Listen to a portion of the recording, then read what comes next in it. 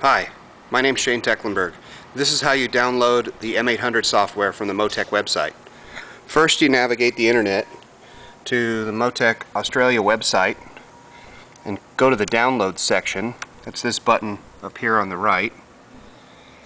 And then we'll navigate through the list of all the software that they have available to M400, 600, M800 ECU Manager 3.4. If we click this link, another little window comes up, wants to know if we want to run or save this program. We're going to save it, and typically I would save it to my desktop, so you can choose your desktop. That makes it easy to find. I'm going to cancel because I already have downloaded the software, so it doesn't take as long.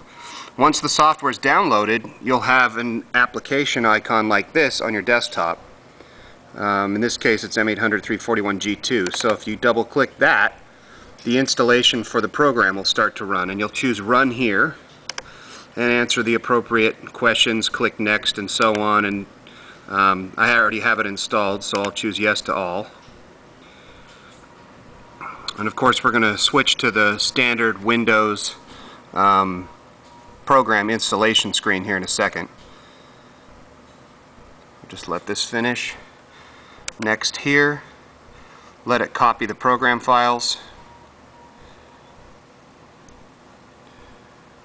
Doesn't take too long.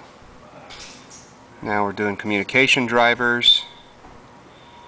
Once it's completed, it's going to come and ask me if I want to view the README file, and if you want to view the README file, you can leave it checked on here and click Finish, or you can check it off. I've already seen the README, so I'm going to click Finish. Now at that point on my desktop, I will now have a MoTeC ECU Manager shortcut.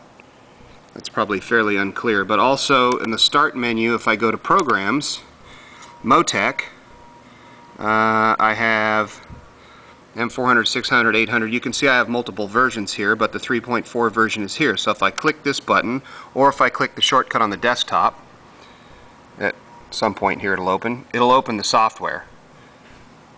So now I know it's installed. If I want to actually open a file to do tuning, I can go to the File menu, Open File. If you've just downloaded the software, of course you won't have this many files to look at, but I've had the software for a couple of years, so I have plenty of files. But that's how you don't download the program from the website.